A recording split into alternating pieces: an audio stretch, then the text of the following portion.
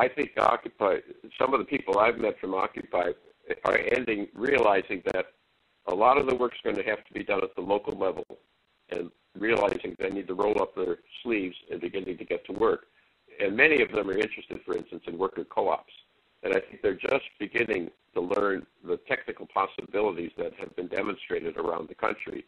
And I think that as they realize that the pain levels are local and the opportunities for serious contributions are local, and when you put those together with a lot of hard work and a lot of dedication, enormous things are possible. I think it's a critical role for Occupy.